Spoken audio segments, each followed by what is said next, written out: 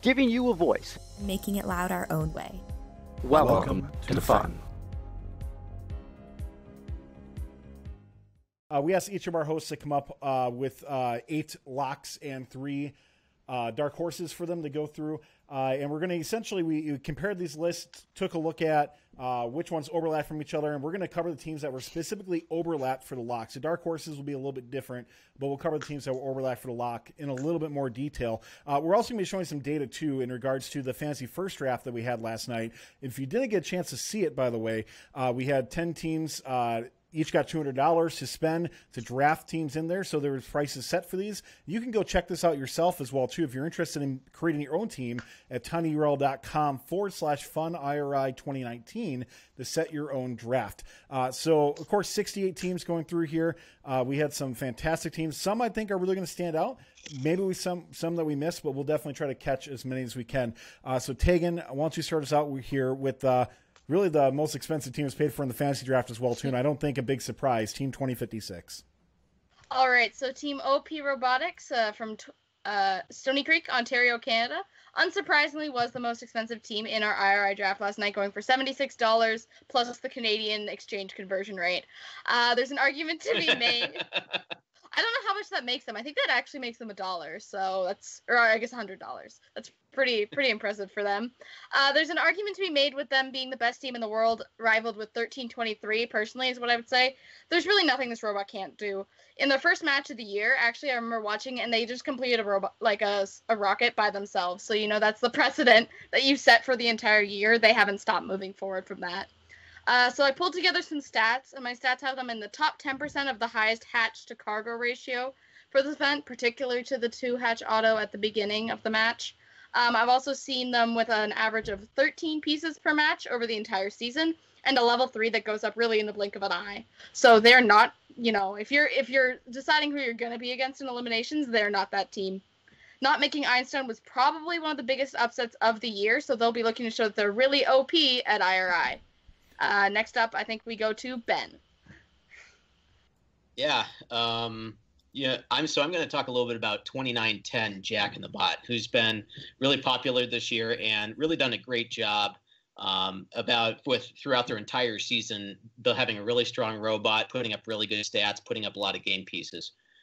So they're out of Mill Creek, Washington. They were the 4th most expensive team in our draft, coming in at $53 near the end of the draft. So 2910 won 3 district events this year, plus the PNW district championships, before going out in the quarterfinals of their division. And one could argue they were really, really close to ending up with 1323, who really knows how that alliance selection would have gone. But it's really they've really done a great job with having an insane cycle time. They've been probably the best low-scoring robot in first this year. They have a really unique position at IRI, and then IRI has so many high-scoring robots, and 2910 has such short cycle times, they could potentially find themselves as a key piece in maybe people might start looking at like the 2.5 robot strategy when you're able to get ahead quick and then go play defense and then beat out the other team, and 2910 could be a key piece in the strategy like that. And so they've got 2 hatch autos and a small footprint for facilitating double climbs. Expect them to be really picked early in the first round here. Now, Tyler's got something to say. Sure. I just want to point out that it's interesting, by the way, that so these teams were the ones that overlapped on everybody's list. Yet these teams got knocked out relatively early at championships. So, of course, semifinals for 2056 and the quarterfinals for 2910 as well, too. So it'll be interesting to see if these teams, who I think are pretty hungry to do a bit more at IRI and see the damage there. The next ones I just want to jump in is that the next teams that we're going to cover, which are the next 3, these showed up on 3 of our 4 host picks. So Christine's going to take it away with 195. Yep, so 195, the Cyber Knights out of Southington, Connecticut, and they were the 6th most expensive team, going for a whopping $47. So the Neutrons, my team, saw a lot of 195 this season and how they evolved as it went on. They showed up to Utica with a bag of parts. Like, robot was not, ready to go on day 1. And by, the end of the event, they had a quick level 3 climb and a blue banner in their back pocket with their ticket to champs punched. Their auto modes are absolutely ridiculous. It's one thing that's always been consistent about that team is their autonomous modes, and we've seen it year after year at IRI. And this year, their turret really gives them the ability to score in any kind of configuration with a ton of pre-programmed controls. So they may not have gotten to the finals at New England District Championship, but they definitely kicked some ass later on and got the win on Curie. Basically the IRI of North champs, I would say. All of these things make them an obvious lock this year at IRI. This is their 7th appearance at IRI, and they're defending champs with 2056, who they knocked out in the semis on Curie, and they've got 133 matches under their belt between official play and postseason events. So I think there's a lot for them to live up to. I know the last time that my team was at IRI and I was there, they took that event pretty seriously. They were not one of those teams who was just kind of kicking back and relaxing. Like, they were focused and ready to show people what they were made of. So I'm excited to see how they do. Definitely one of my favorite New England teams. So best of luck to them. And Justin, who do you have to talk about here? Well, I've got Team 3707 from Brighton, Michigan. It's the Brighton Techno Dogs, our 22nd most expensive team. We're almost to that point where it's the least expensive team. At just $34, the Techno Dogs picked up 4 blue winner banners this year. Of course, one of those being the Detroit Championship, back-to-back trips to Einstein for them, 2018 and this past year. So at IRI, though, last year, they were the second pick to the number 3 alliance. I do not think that it will last nearly that long this year. They're still in the draft, in the fantasy draft. In my opinion, is the reason why we're talking about them now is because a lot of our hosts had identified them as a lock, but at the 22nd most expensive team, surrounded on this list by all other teams that were in the top 8. I think that they're a steal in the fantasy draft, and will they be a top 8 team at IRI? That kind of remains to be seen, but I expect good things out of 3707.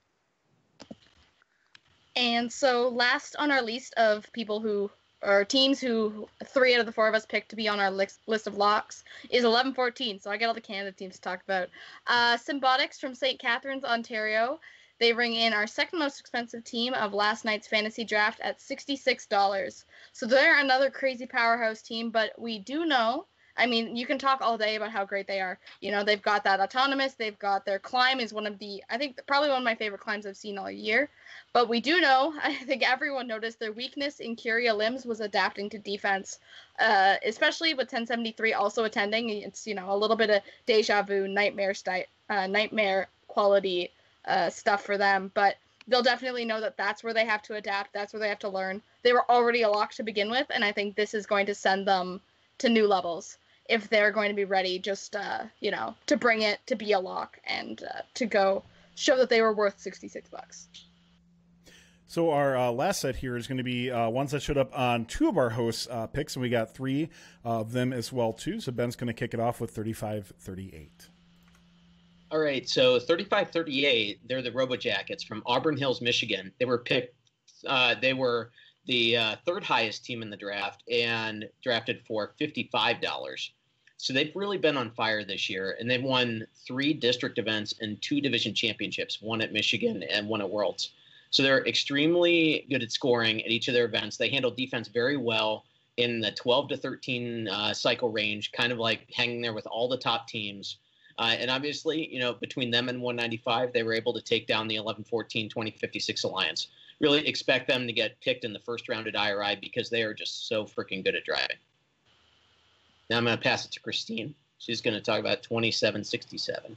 Yep. So Team 2767 out of Kalamazoo, Michigan, it's Strike Force, and they came in at the 15th most expensive team from the draft last night at $37. So I was absolutely shocked when I looked at their Blue Lines page this year, and I only saw 1 banner. They're an incredibly consistent team. I feel like they ranked really high at all their events this year. They obviously play really great offense. They have quick climbs. I feel like they're a really flexible alliance partner, so they're a definite lock in my opinion, and obviously many others. I can't remember. I don't think they were at IRI last year, right? Anybody? They were not at IRI last year. They were not. They were in 2017. Yeah. So they seeded first in 2017. Yeah. So the last time they were there, they did pretty amazing, and I think they have a lot to kind of prove after their their champs run. They were partnered with 987. I don't know. I feel like they're going to come in hot. I'd like to see them do really well personally. Tyler, do you have anything else you want to add about Strikeforce? I know you're a big fan of theirs. Oh, definitely. So we talked about them a little bit last night during the auction draft, and I honestly do think that, no disrespect to the other teams on carry, but I think if 2767 wouldn't have broken down in the finals, I think we would have seen a different Einstein appearance. 2767, I thought, looked absolutely fantastic. They had to essentially revert the defense and play Argos as one of their key offensive robots, and I think that obviously very much so hindered them. Argos still a good robot, but that was meant to be their defensive bot, and when Strikeforce had to make that switch, and they knew they had to do that, that kind of was the ending sound for them. So it could have been a different story that way. I know Corey and his team are hungry to get back and prove a lot at IRI, especially after not being there last year, and they won the World Championships last 2 years. So I'm looking for big things out of 2767. I love their robot. I think it's a very clean robot, and I think when it's fully functional and not breaking down, I think they're going to be one of the top tier teams out there. I would agree with you. Justin, why don't you take it away with a very obvious team that should be on this list? Yeah, from League City, Texas, is the Robonauts. So another team that kind of goes along with 2767, in my opinion. A team that maybe has a little bit of something to prove at IRI this year. Sorry, I lost where I was. Even at the start of the season, 118 kind of got a lot of, maybe not criticism, but people had some comments about, wow, the robot doesn't look quite as complicated or doesn't look quite like a 118 robot. And then they went out during the regular season and got 3 Blue Banner wins, so it kind of answered them a little bit. But then their district championship in Texas, they were semifinalists and semifinalists on their division in Houston. So we know that 118 obviously has a great robot. They do play well at IRI. They've won it. They won in 2016. I'm not sure if it's been recently since then, but they know how to win at IRI. I think did they skip last year? I feel like they weren't there last year. No, they were there last year. Yeah. They were Alliance 4 or 5, one of those. Another semifinal exit looks like for them last year at IRI. So again, like Strikeforce, I think they have a little bit of something to prove maybe, and I'm really interested to see how well they play. Yeah, a little birdie told me that they may have done something to switch up their wheels a little bit, so maybe that'll change things. That might help a little bit. I'm way more bullish if that's what they did, that they'll go a lot further. I mean, I think without, I don't see them getting far in the elims, but if they did switch up their drive, that bumps them up several spots in my book. That works for me because I just picked them in the off-season fantasy draft happening on Discord or on Chief maybe 15 minutes ago. So that works for me. I'll take it. Let's go. Nice. Hashtag value, right? So some other teams that showed up in our host lists that were in one of the lists of the hosts, 33 showed up. They were $39 in the draft, the 11th most expensive team, $225, $34, and 21st most expensive team. Man, that's a tongue twister. Ben, anything from 225 you want to talk about? Yeah, I mean, we're coming ready to play. We always take IRI very seriously.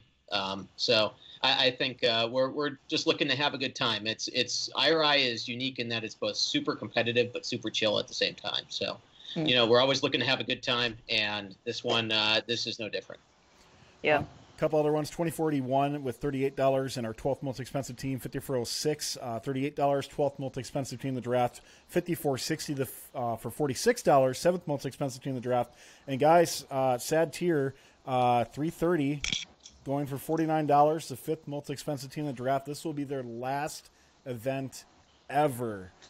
So definitely looking for big things.